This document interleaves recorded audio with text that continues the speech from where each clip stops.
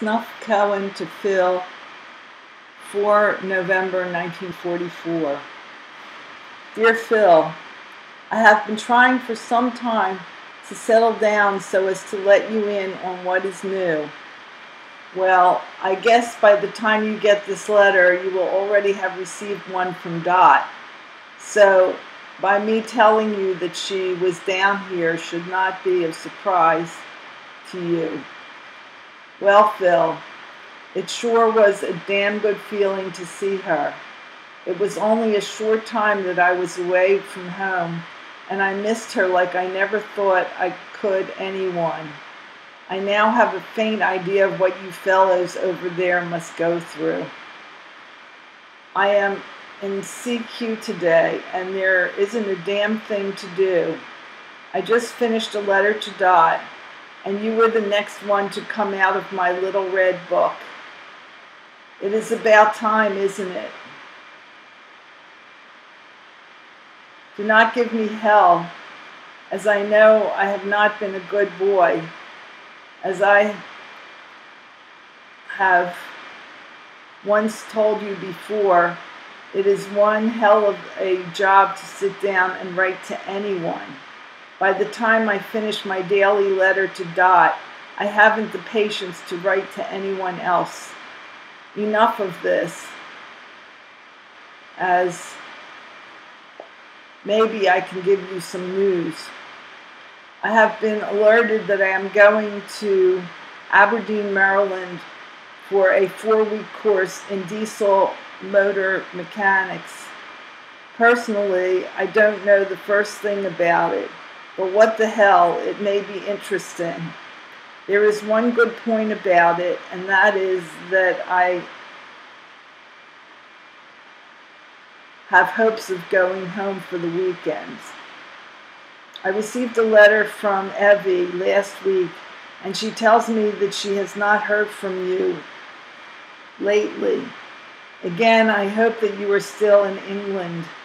If I remember correctly, she said that you were going to see her brother. Have you? If so, how is he?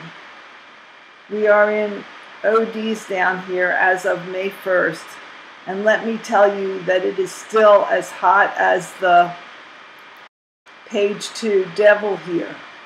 Oh hell, what's the use of griping? I'll be up north very shortly. We have been having a lot of fun in camp ever since we finished basic training. Let me tell you about a lieutenant we had with us at one time. He asked me how you take an aerial photograph. With an aerial, of course. He liked to have died when he heard that. His old cry was, "You ain't listening. Tell him, Sergeant, tell him." He once put another question to me. What is the best way to protect yourself from syphilis? Keep your pecker in your pants, I told him. Well, Phil, so long for now, and take care of yourself. As ever, Snuff. Evelyn to Philip, November 5th, 1944. Dearest Phil, I didn't write yesterday as I went out to see Dot. I did have 3 gorgeous letters from you, sweetheart, all of which dealt mostly with your plans upon our reunion. Since you see fit to go into detail, I'm going to go to a lot of trouble and give you a lot of details about things I've been wanting to tell you for a long, long time. Your letters were those of the 16th, 17th, and 20th October. As for my reaction at the present time, all I can say to the whole setup is a very definite no. Phil, I detected a million flaws in the idea. Not that I wouldn't be willing to try it, but there are very many things to consider which you neglected completely. Do you for 1 minute think I would sleep in boarding houses with Adele? It isn't like it was before, and it never will be that way again until Adele is a grown young woman. Your life is not your own when you have a child, and while this applies more to me than you, you are nevertheless more tied down than previously. I like the idea of going into business, but I don't want to go into business immediately upon your return. I'm sure you realize that when you have your own business, you must devote double the time you would to an ordinary job. And I don't particularly care for the idea of being tied down more than necessary when you first return. It's really very difficult to even plan, though it does make interesting conversation and gives us something to look forward to. When I mentioned the idea to the moms, they both disliked it intensely. Mom, yours, doesn't think Jack Nierenberg would make a good partner, and she isn't too crazy about Jack anyway. However, and of great importance is this, you evidently do not wish to live at 4906 when you return. That is the conclusion my mother drew. For a long time now, my mother has been urging me to give up the house and return home. She would only charge me a small amount for caring for Adele and my board, say $12 to $15 per week, and I would have my entire allotment check, plus a good portion of my salary to myself, plus your bond. In that way, we could really save a lot of money, and I wouldn't have to break my neck for it. I want you to answer me yes or no as to whether I should give up the house and go home, and I shall await your reply before saying or doing anything. Of course, there are many other reasons why my mother is dissatisfied. She claims that this house was ours and not the Strongans, who have every benefit mentionable but refuse to cooperate in the matter of caring for or even having anything to do with the house. My mother cannot understand why I must go to work and come home and clean a house. For whom? Phil, I worked very hard, and I know it was not appreciated. I once had an argument with your mom, and she claimed that she and Harry are doing my mother a favor by staying here. Her words were, "We're paying for what we're getting." That my mom is not losing anything. Phil, do you realize that if my mother either rented or sold this house, she'd have a good income which would enable her to stop working as hard as she has been working? She doesn't make a cent on this place, and many is the time Mom gets a little peeved because she won't fix certain things. My mom could make $1,500 profit on this place if she sold it today, or else she could get $50 or even more if she rented it. Betty is paying $60 for her place. And I've also learned that a daughter's mother is not like a son's mother. No, Phil, there is a world of difference, and it makes me very happy that I have a daughter for that very reason. Phil, do you recall that argument we had when we went to Columbus, that Mom did not wish to help me with Adele? Well, it's worse now than it ever was. She loves to play with the kid and will help me with her, but God forbid if I have to leave her with Adele and go away.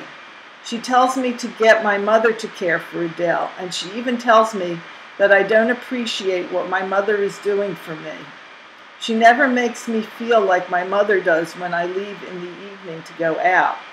She doesn't mind if Adele is sleeping, and even then she always says I hope she doesn't wake up and be troublesome.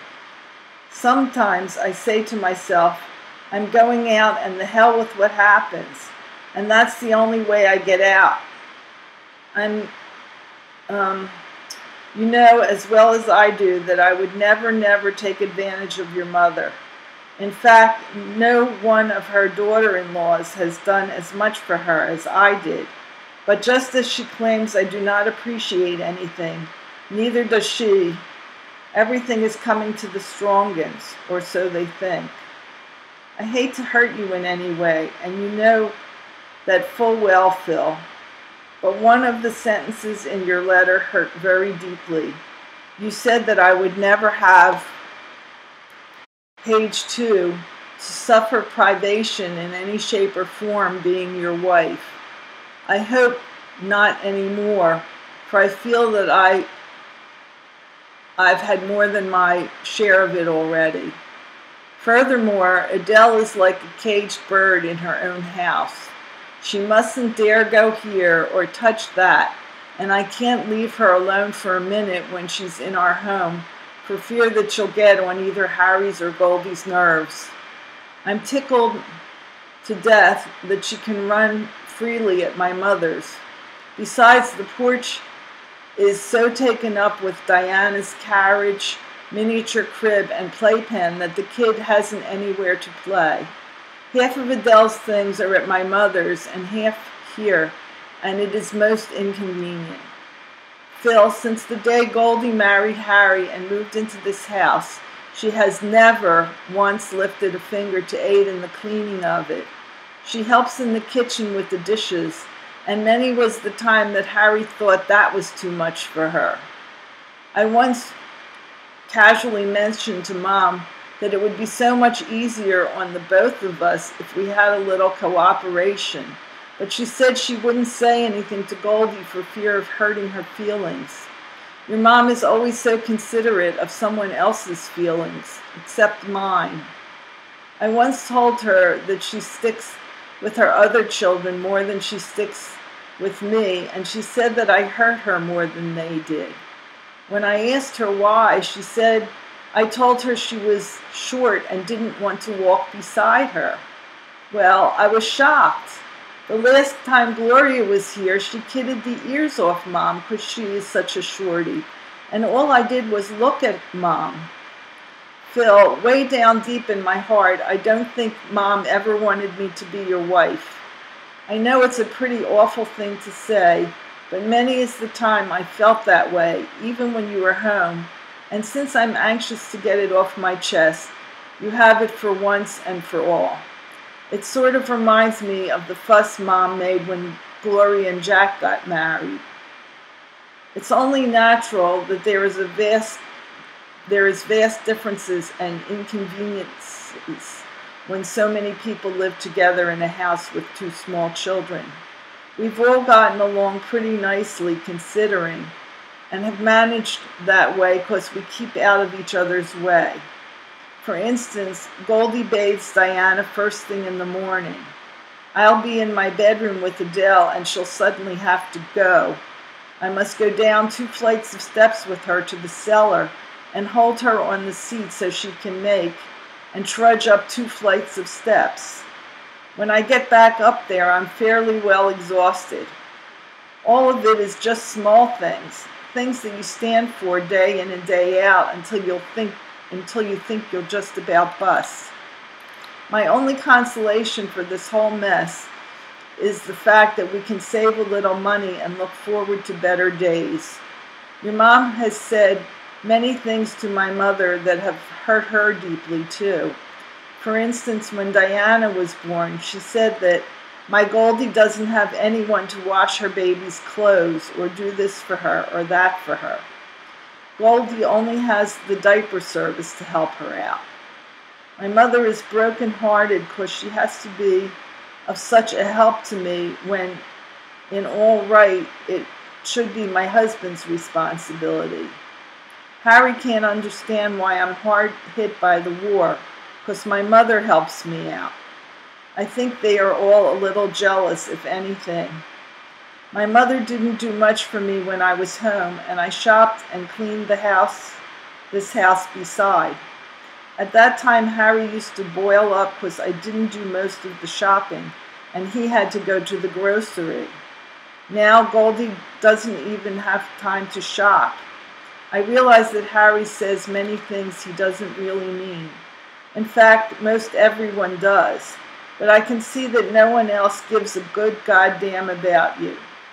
When you're so down and out that you must have help, well, then you get a little consideration. I'm glad that you reassured me that we will live alone someday, and I only pray that someday is soon. I'm not anxious to go back to my mother's place either.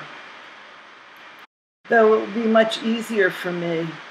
My mom says I'm worn out and need a rest, and that living with her will make it easier for us all around.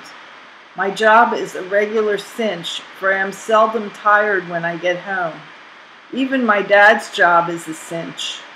Of course, we have our busy days, but on the whole, both jobs are very nice. But taking care of cleaning and many other duties of a house isn't necessary for me, and she can't see why I should.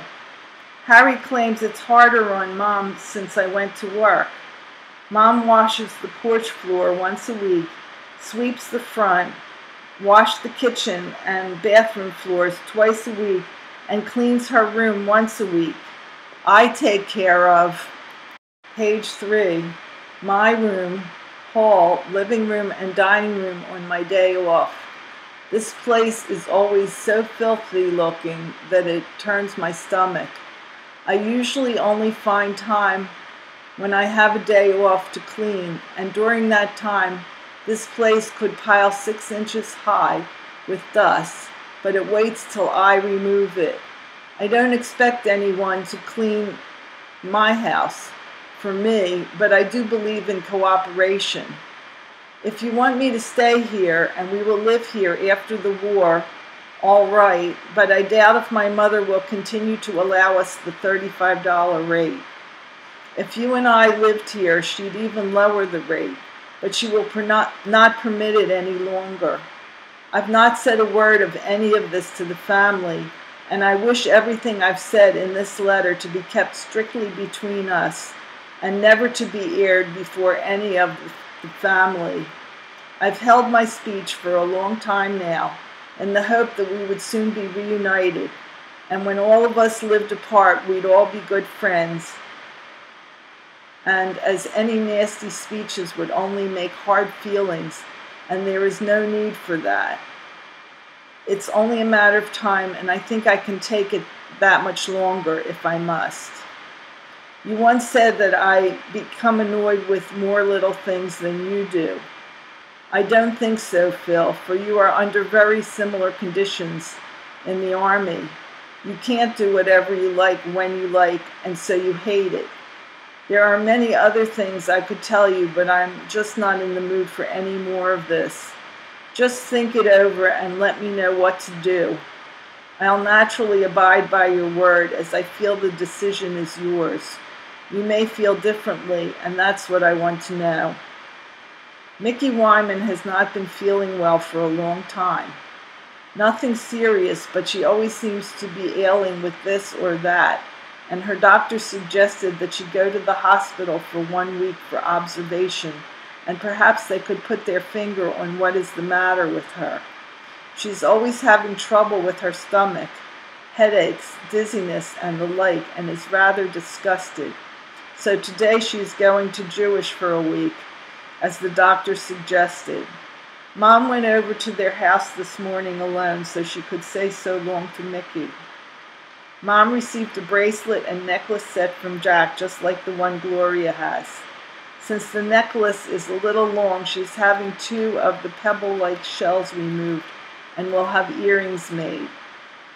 I worked my usual 4 hours yesterday and came straight home, as Mom had telephoned the office to inform me that at long last there was some mail. I had some lunch, stayed out with Adele, who did not nap yesterday and was very cranky, gave her dinner. She ate just a drop, bathed her, and put her to bed. I then took something to eat myself. Mom went to see Dragon Seed last night, washed some clothes, and left for Doc's. I was very tired, but decided to go anyway. I left her house fairly early and walked home from Broad Street, so you needn't worry about my going alone. I detest going alone, but I have no one to go with me. Faye does not like Dot. She would go with me. I wore my new lumberjack dress, and it is really a gorgeous outfit. Betty and Mrs. Feldman raved about it, and Dot said that she must get a lumberjack dress. Once out on 60th Street, I bought Lil a pair of pajamas in exchange for the nightie Mom gave her, which was too large. And then to Dot's. Dot and I chatted a while, and then she showed me some bath mats she had made while down south. Phil, those mats were lovely, and just as soon as I have a little more time and some spare cash, I'm going to make several. Dot looks grand, having gained 8 pounds, while with snuff. The trip cost her $300, but she said it was worth every penny for a most important reason. She said she and Snuff have never gotten along sexually, as you will recall my telling you, but that her stay with him changed both of them completely, and for the first time since they were married, they were compatible.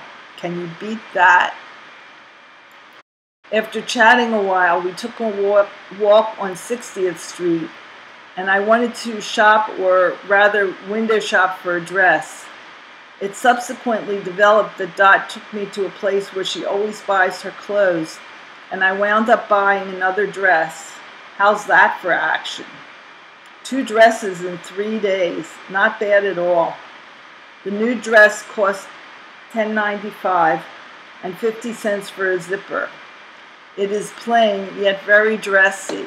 It's very, page 4, different from most dresses I've had.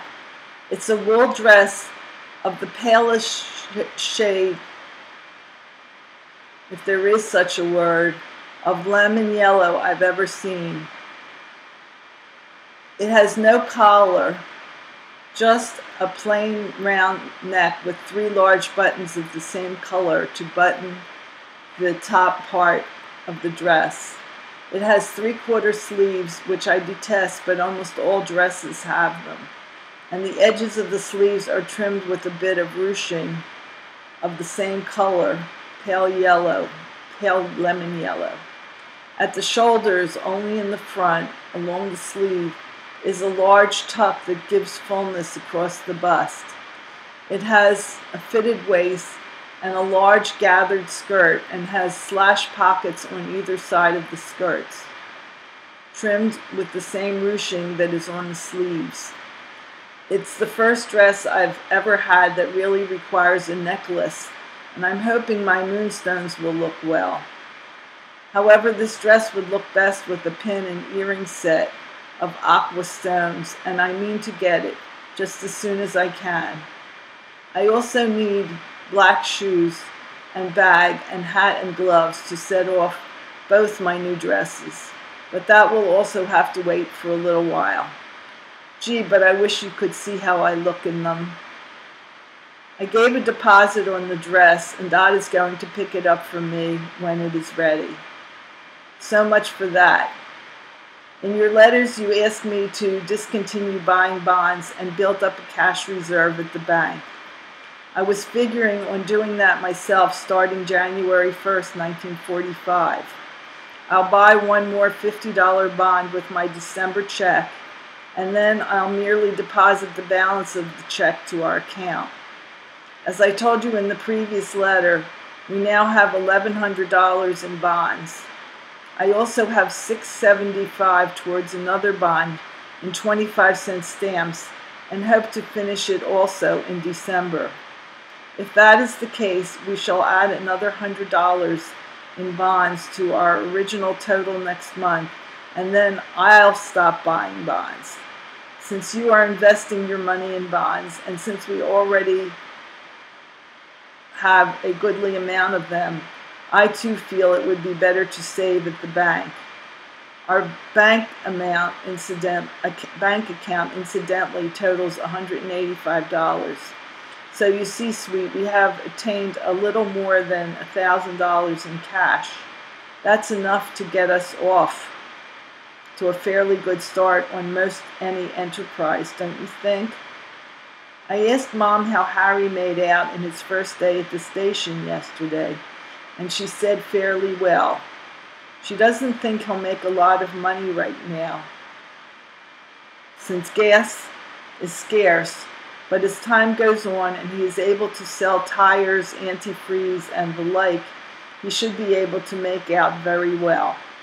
He likes the work and he particularly likes being his own boss. And that is just about all I'm going to say today. I think I've said more than enough already. Just one more thing. If I should go back to my mother's, she would give me the front room. When the war is over, and in the event all of the boys come home at the same time, we would have the front room. The boys would have a room, and my mother and dad would have a room. Ruth would be put out for a little while, but I'm sure we could manage.